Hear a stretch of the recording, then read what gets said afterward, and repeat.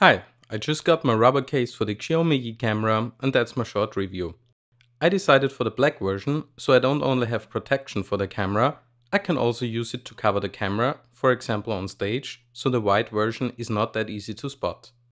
The case fits superb on the camera's body. There are holes for the microphone, the speaker and the 1/4" screw, so you can mount the camera with the case on your accessories.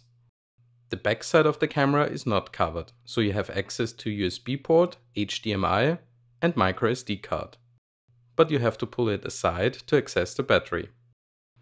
All three buttons, the power button, trigger and Wi-Fi button, are elevated and work fine when the case is put on the camera. Let's take a look at the LEDs.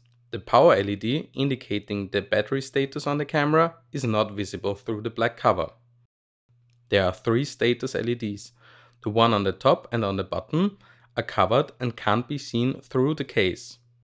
The one on the back side is not covered, so you can check camera mode and recording there. The Wi-Fi LED is brighter than the status LED and is a little visible. It's hard to spot here in the video. But you can also pull the side of the case to check the status. I also want to show you the inside. Let me just remove the case for you. You will see also the inside is modeled exactly for the buttons. You can see the area where the LEDs are placed show a thinner rubber skin. Here for the top status LED, the power LED and the Wi-Fi LED. So you might see them if you order another color.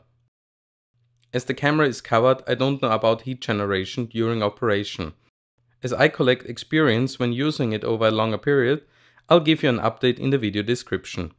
Thanks for watching, I hope you liked this video and subscribe to my channel. Have fun shooting with your camera.